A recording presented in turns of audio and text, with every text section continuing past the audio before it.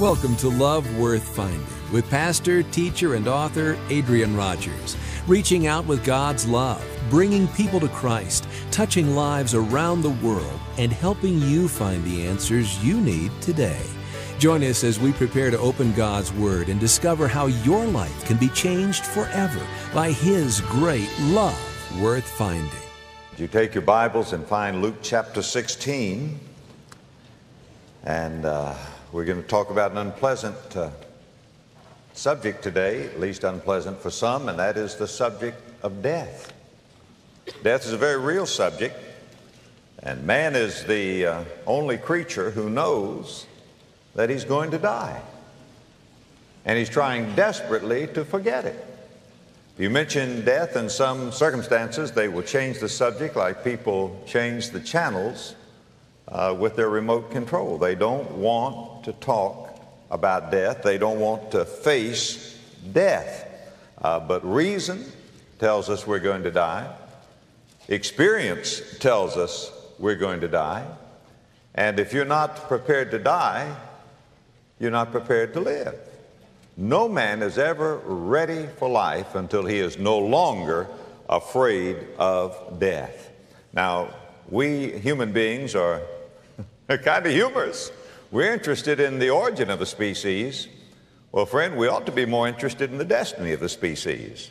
I mean, from whence we've come, that's settled, but where we're going, that is not yet settled. There was a time when you were not. There never will be a time when you will not be. And so you need to consider today with me your eternal destiny. The title of our message today is 5 Minutes After Death. The most amazing time you will ever spend will be the first 5 minutes after you die. Loved ones will weep o'er my silent face, and dear ones will clasp me in sad embrace. Shadows and darkness will fill the place 5 minutes after I die. Faces that sorrow I will not see. Voices that murmur will not reach me. But where, oh, where will my spirit be 5 minutes after I die? Naught to repair the good I lack, fixed to the goal of my chosen track. No time to repent, no turning back. 5 minutes after I die, mated forever with my chosen throng. Long is eternity, oh, so long. Then woe is me if my soul be wrong. 5 minutes after I die. Jesus is the master teacher. Jesus told a story. And this story that I'm going to read to you from the Word of God deals with the 3 great issues that all of us must face. Those 3 issues are these: life, death, and eternity. Everything else is a subset of those: life, death, and eternity. Now, I direct your attention now to verse 19, this story that Jesus told that deals with these 3 great issues. Jesus says, "There was a certain rich man which was clothed in purple and fine linen, and fared sumptuously every day. And there was a certain beggar named Lazarus, which was laid at his gate, full of sores, and desiring to be fed with the crumbs which fell from the rich man's table. Moreover, the dogs came and licked his sores. And it came to pass that the beggar died and was carried by the angels into Abraham's bosom. The rich man also died and was buried. And in hell he lifted up his eyes, being in torments, and seeing Abraham afar off and Lazarus in his bosom. And he cried and said, Father Abraham, have mercy on me, and send Lazarus, that he may dip the tip of his finger in water and cool my tongue, for I am tormented in this flame. But Abraham said, Son, remember that thou in thy lifetime receivest thy good things, and likewise Lazarus evil things. But now he is comforted, and thou art tormented. Beside all of this, between us and you there is a great gulf fixed, so that they which would pass from thence to you cannot, neither can they pass to us that would come from thence. Then he said, I pray thee therefore, Father, that thou wouldest send him to my father's house, for I have 5 brethren, that he may testify unto them, lest they come into this place of torment. Abraham saith unto him, they have Moses and the prophets. Let them hear them. And he said, Nay, Father Abraham, but if one went unto them from the dead, they will repent. He said unto them, if they hear not Moses and the prophets, neither will they be persuaded, though one rose from the dead. Now what we have here is a story by the master teacher, the Lord Jesus Christ. Some people say that this story is a parable. I doubt that it is a parable. Jesus does not call it a parable. Luke does not call it a parable. If this is a parable, it's the only parable that Jesus ever gave when he mentioned someone's name. He mentions the name of a man, Lazarus, deals with him as though he is an actual individual. But whether it is a parable or not, the truth is there in parabolic form or in historical form. It is a truth that fell from the lips of the greatest teacher that ever lived. His name is Jesus. And when we look at this story, it's a story of contrasts. He's contrasting 2 men. He's contrasting their life, he's contrasting their death, and he is contrasting their destiny. Now, I want you to see, first of all, the contrast in life. Beginning in verse 9, you're going to find out that these men are very different. One was a rich man, one was a poor man. One had more materially than heart could wish. The other had not even enough to subsist. And have you noticed that life seems to be so full of inequities? I mean, they're congenital inequities. We seem to be born with inequities. Why is it? Why is it that some are born with such strong bodies and others are born with frail bodies? Why is it that some are born exceedingly handsome and others are born the other way?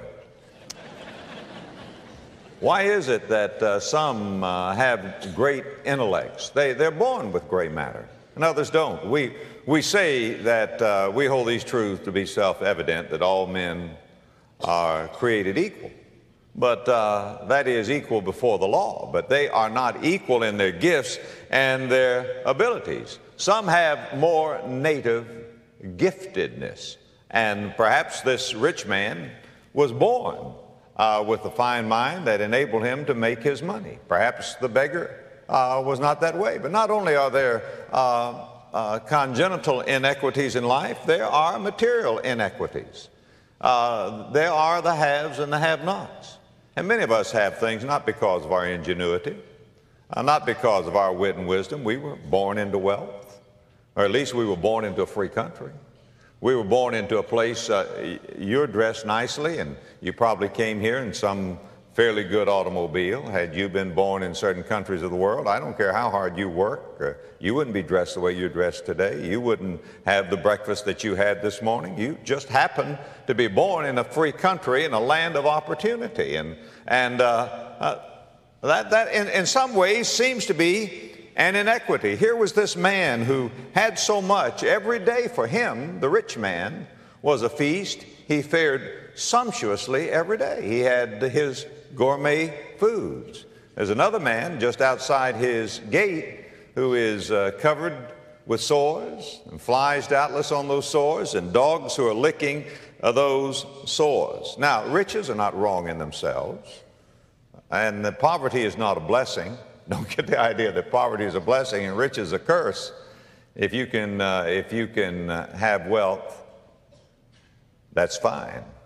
If poverty is a blessing, then it's our job to divest ourselves of everything we own and to go about trying to make everybody else poor. Think about it.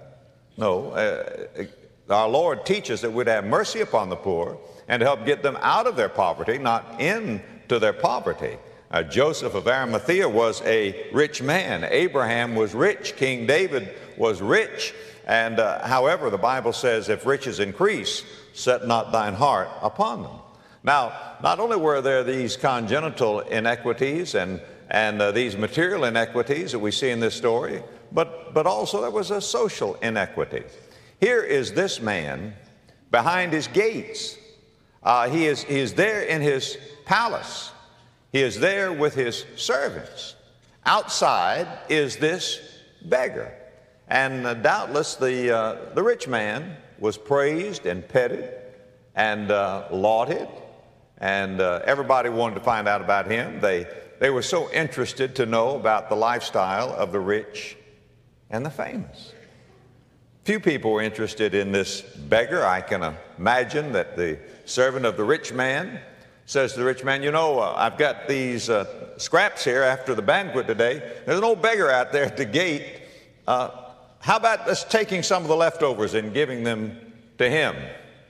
I can just hear that rich man saying, no, don't do that. I wish he'd go away. It's disgusting that I have to go past him every time I come in and go out. The problem with that man is he had no ambition. He's too lazy to work. There's something definitely wrong with him. He probably deserves what he is getting. Be very careful you don't talk about poor people that way. It's so easy to speak that way about the poor. And you need to say, but for the grace of God, there go I. But we see a contrast in life. There are these inequities in life. The rich man and the poor man. But now Jesus goes on, and not only does he speak about a contrast in life, but he speaks about a contrast in death. Look in verse 22, and the Bible says, and it came to pass that the beggar died and was carried by the angels into Abraham's bosom. The rich man also died and was buried. Now both the rich and the poor die. And I can say to you today that you are going to die. No matter how you try to escape death, you're going to die. The only thing that will keep you from dying will be the second coming of Jesus Christ. And when he comes, you may die as you go up to heaven, die to the old way and come to the new way. But we are going to die. Peter Marshall told a story many years ago. I can never get it out of my mind. It's a fable about a rich merchant in Baghdad who had a servant. And the servant came to the merchant and said to him, "Sir, I need help." The merchant said to his servant, "Well, what help do you need?" He said, "Sir," he said, "I was in the marketplace today and a sinister figure jostled me. And I turned and looked him in the face. And it was death. Death stared me in the face. Master, would you give me a horse? I need to flee to Samaria because I saw the face of death today, and I need to flee from death." The rich merchant of Baghdad said, "Take my finest horse and go." Then the merchant himself went down to the marketplace, and he saw a hooded figure. And he tapped him on the shoulder. The figure turned around, and the merchant said, "Are you Death?" And Death said, "Yes, I am Death." He said, "Death, I want to ask you a question. Why did you frighten my servant today? Why did you do that to my servant?" Death said, "I'm sorry. I didn't mean to frighten him. I was surprised to see him here. I have an appointment with him tomorrow in Samaria." We will never really escape death. Sooner or later, we are all going to die. Now, the beggar died. And I'm sure when the beggar died, they hauled him off, and relatively sure that is. And the rich man said, "Good riddance." And the rich man died, and Doubtless there was a difference when the rich man died. He felt a little pain somewhere. He went to the doctor and he said, "Doctor, I need a checkup." And the doctor went through all of the tests, and the doctor said, "We may have a problem here." The rich man says, "Well, money's no object. Bring in the others to consult," and they consult, and then they do whatever is necessary to prolong his life, but he gets sicker and sicker. They have the best drugs, the best treatment, they have everything. And while he's convalescing, hopefully, the flowers come in, the cards come in, but he dies also. We all die, and we don't know when we're going to die. Dr. James Dobson is one of the greatest Christian men that I know anywhere, and I love him like a brother. But Dr. James Dobson is a basketball player also. He was playing basketball, just a fun game, with one of the greatest basketball players who ever got on the court, Pistol Pete Maravich. Pistol Pete could do incredible things with a basketball if you ever saw him play. And James Dobson and Pistol Pete were out there laughing and joking and having a wonderful time. Dobson said to Pete, "Pete, how are you feeling?" He said, "Jim, I never felt better in my life," and fell on his face. Jim thought he was playing a game, but he fell on his face and died. Never felt better in my life in the midst of a game. You have an idea that you're going to go on and on and on, and that you're not going to die. I was holding a funeral. I stood there and talked with a prominent businessman and the undertaker. The three of us stood there, and we were talking about death. We're talking about the fact that none of us know when we're going to die, and we all three were philosophical. Talking about death, the undertaker, a businessman, and the pastor. In a matter of days, both the undertaker and the businessman were dead. I never got that out of my mind. We were standing there talking about death, and they were talking about the fact that nobody knows when he's going to die. Neither of those men had any idea that in just a matter of days, they too would be dead. And what you're thinking right now is, tell them, preacher, tell them. Isn't that right? You don't know. The Bible says there's but a step between me and death. When I was in a seminary, I used to go back and forth from the Gulf Coast of Mississippi, where I pastored a little church, to New Orleans, where I was going to school, back and forth. I rode and commuted with a young man whose name was Bob. Bob was a tall, sun-crowned preacher, one of the most gifted soul winners I've ever met, a handsome man with a big grin who loved Jesus passionately.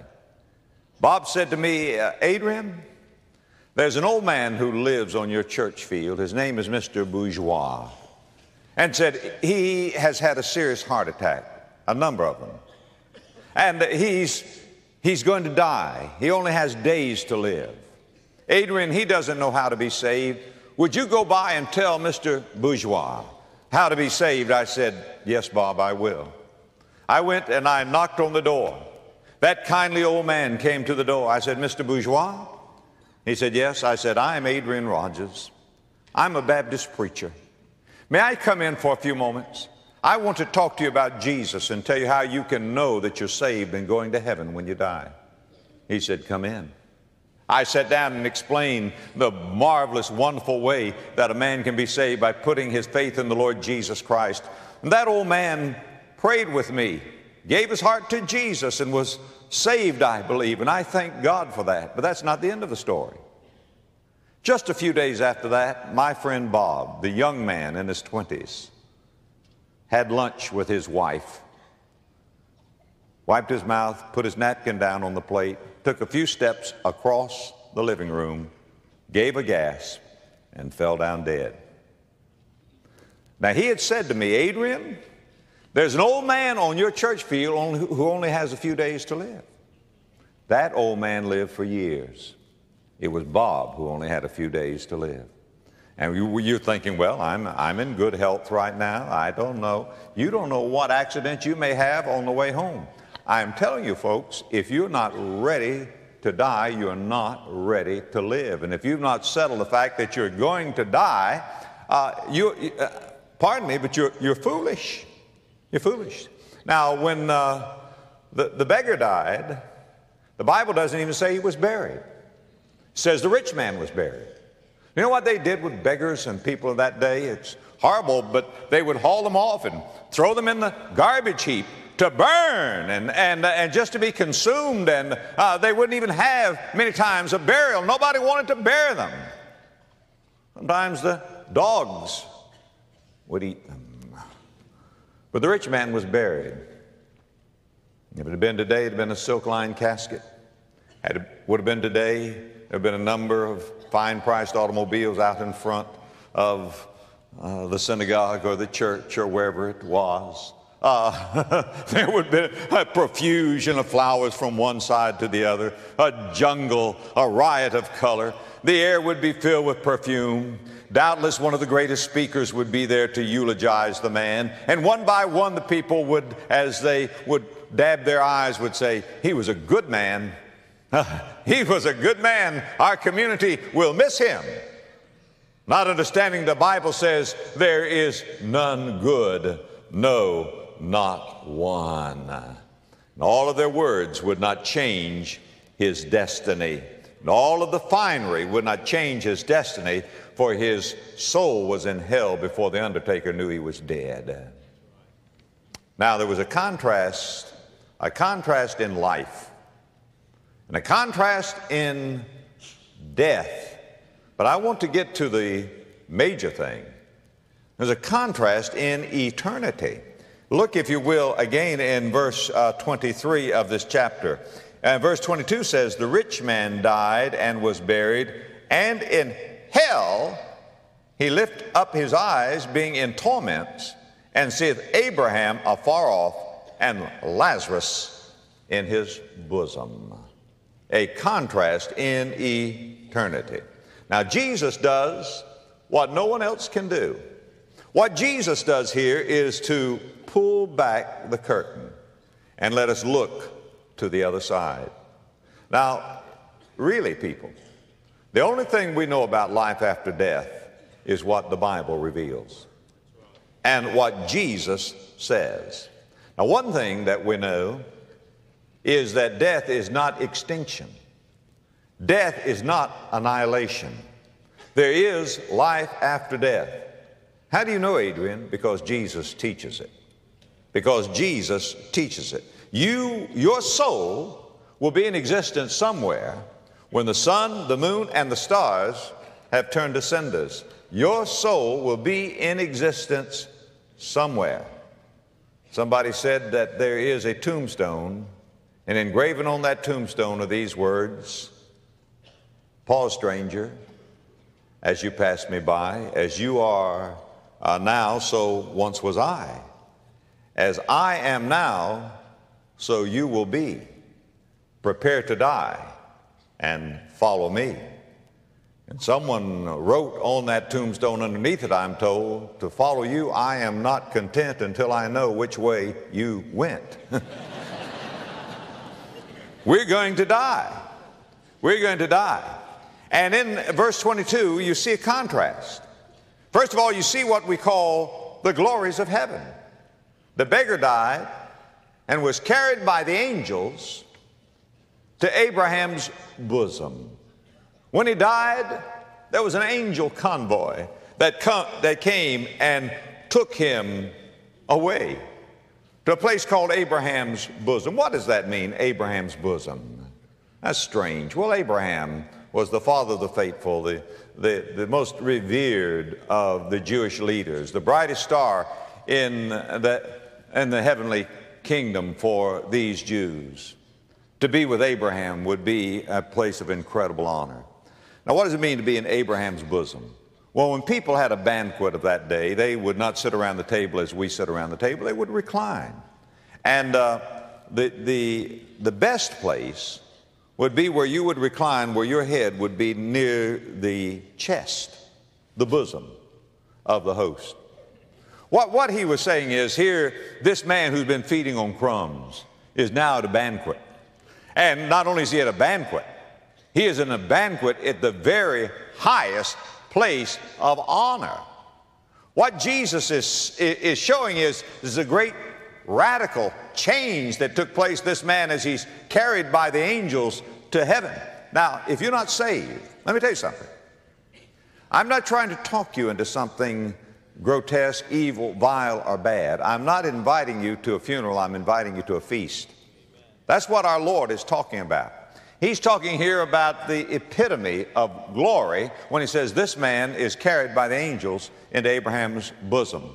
Now, I would like to spend a lot of time today talking about heaven, but I'm afraid we speak too much about heaven and not enough about hell, so I'm going to spend just a little time here talking about the beggar in Abraham's bosom. What is heaven? Let me just put it in several sentences. Heaven is all that the all-beneficent, loving heart of God would desire for you. Heaven is all that the omniscient mind of God could design for you. Heaven is all that the omnipotent hand of God could prepare for you. Heaven will be just right. When I was a little boy, I used to think, well, you know, maybe I don't want to go to heaven, at least not right now, because I worried, would they have any swimming in heaven? Would you be able to fish in heaven? Could you play baseball in heaven? Have you ever thought about that? When you're a child especially, and think, well, you know, heaven is sort of the next best place, but it'd be a little better to stay here. Don't be so foolish. Billy Graham was on Johnny Carson's show one time, and Johnny Carson said to him, Billy, if I go to heaven, will there be golf in heaven? Billy said, Johnny, if you get to heaven.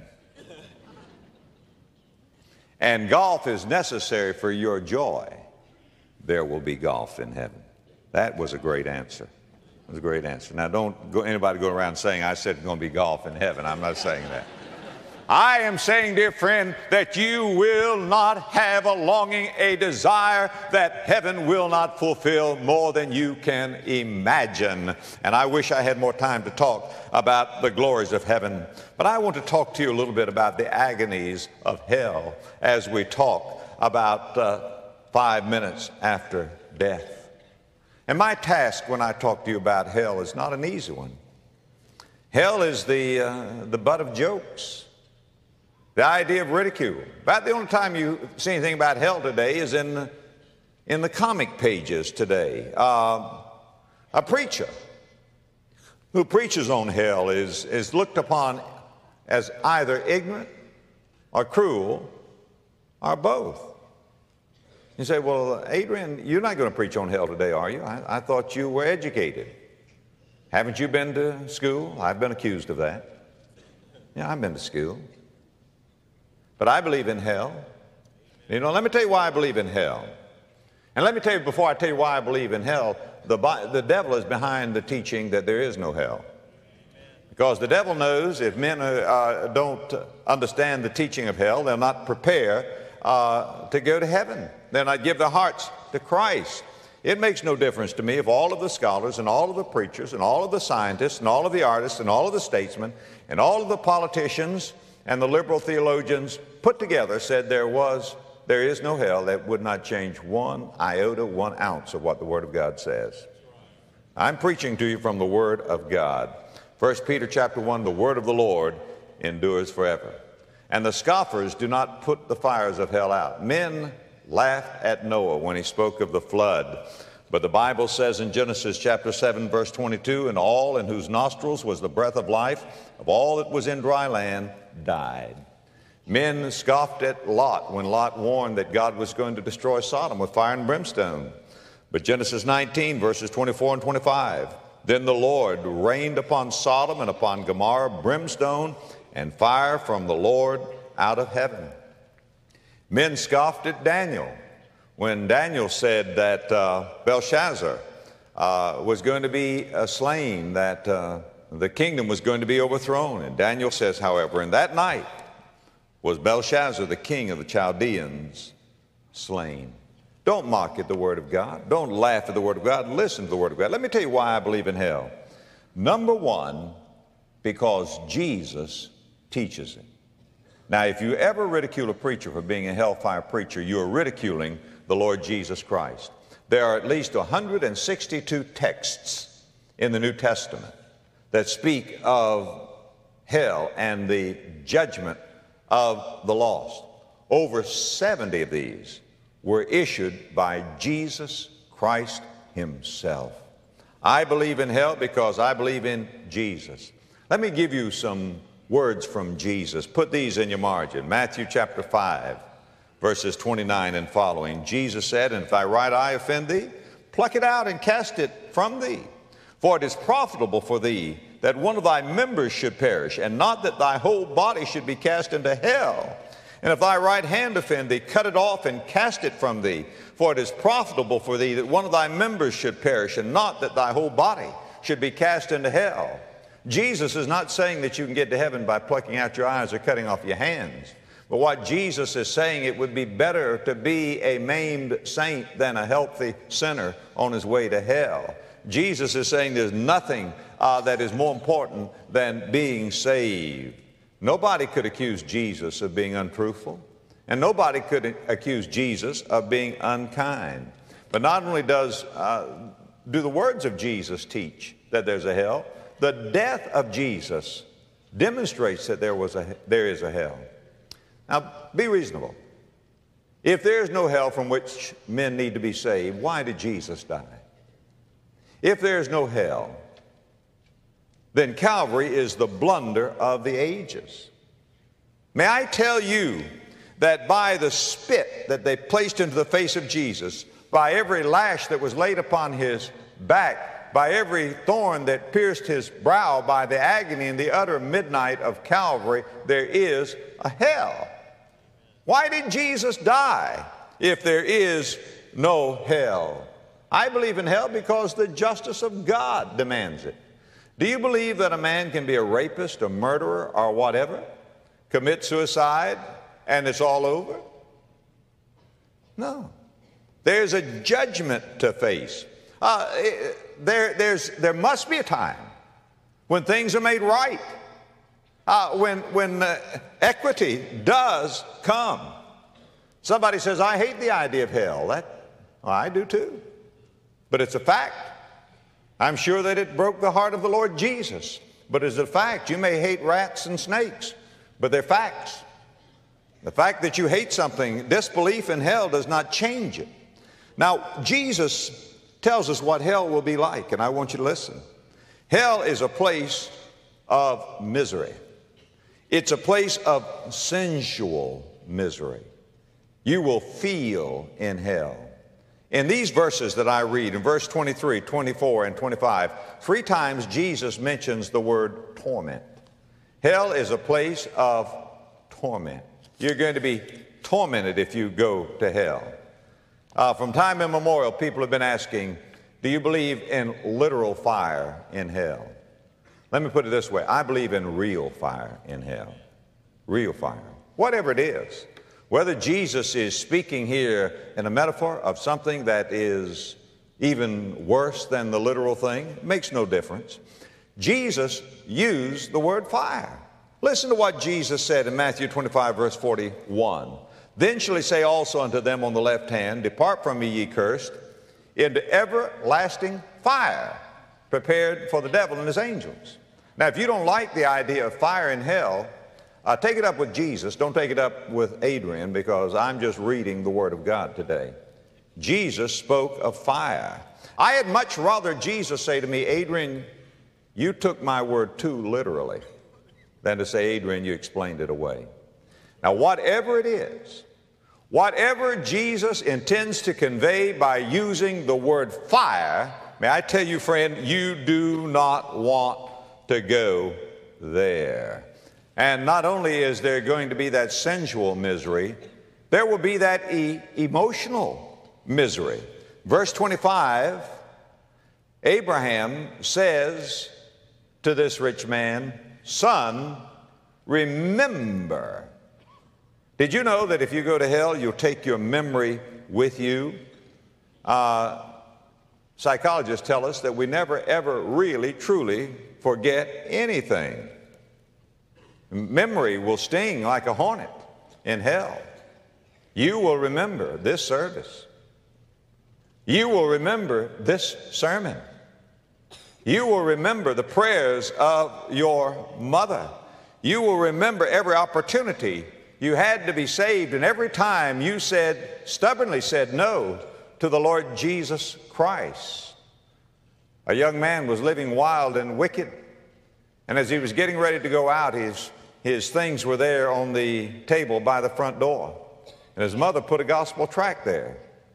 When he saw it, he picked it up, and it made him angry, and he crushed it. He said, "There's a tract.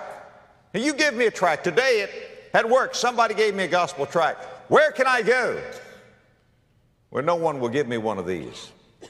She said, "With a broken heart, my son, in hell, nobody will give you one." You will remember that there was a preacher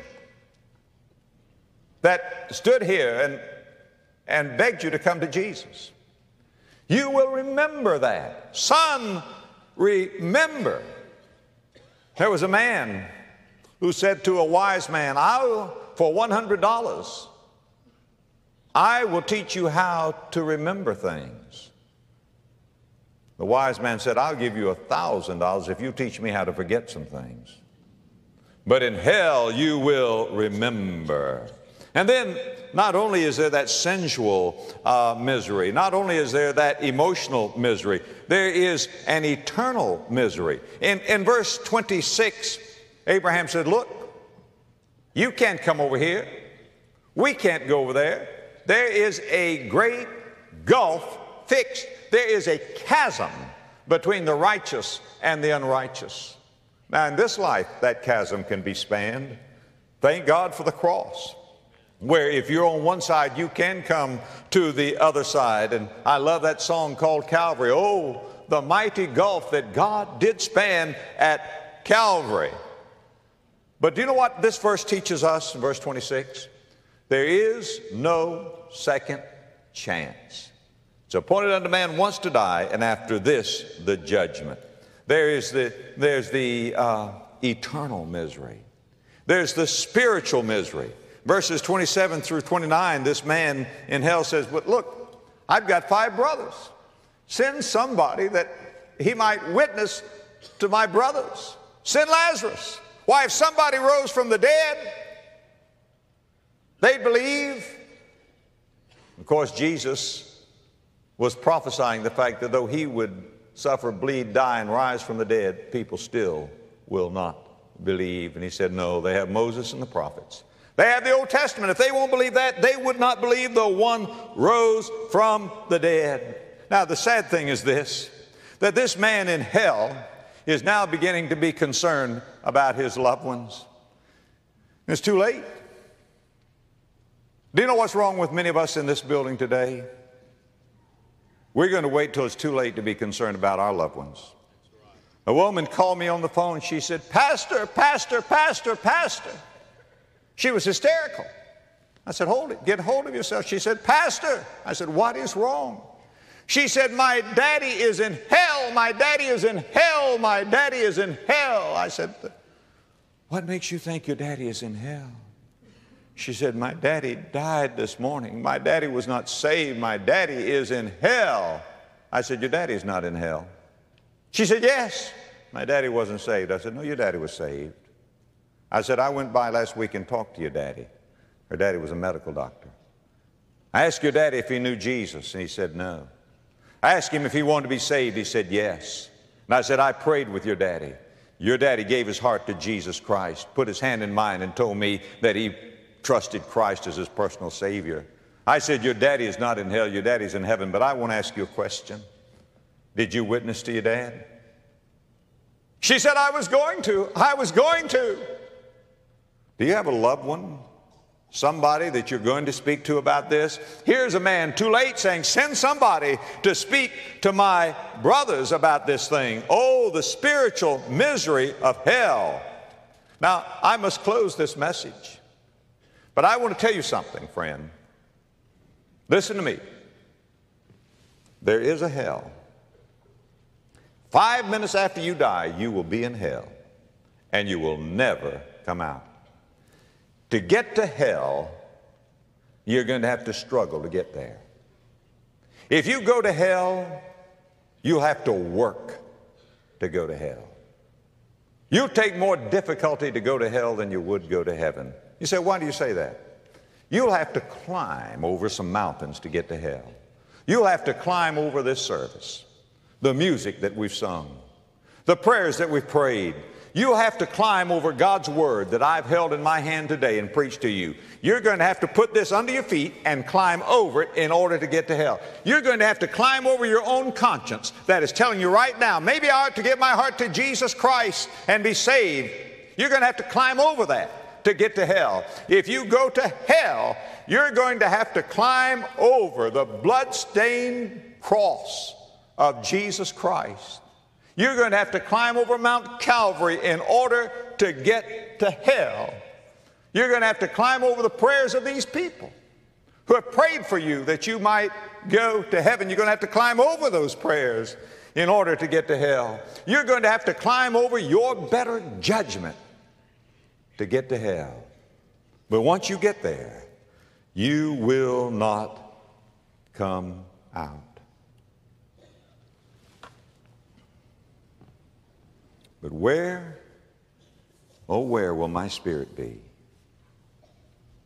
5 minutes after I die?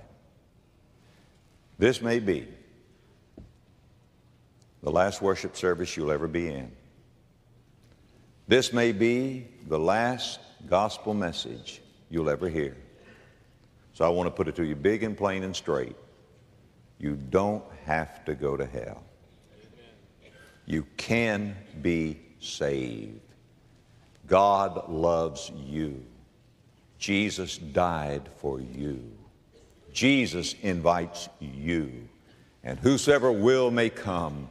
And I promise you on the authority of this book that I preach from, if today in repentance and faith you will give your heart to Jesus Christ, sir, He will save you. Lady, He will save you, and He will keep you saved for all eternity. And don't gamble with your destiny. Would you bow your heads in prayer? Heads are bowed and eyes are closed. Would you begin to pray for those round about you who may not know the Lord Jesus? I would ask that no one stirring, no one moving unless it is an emergency. Father God, I pray today that many will come to Jesus. And Lord, that they'll not wonder about other people, that they will lay any pride in the dust. And Lord, that they might humbly and joyfully acknowledge Christ as Lord and Savior. In His name I pray. Amen.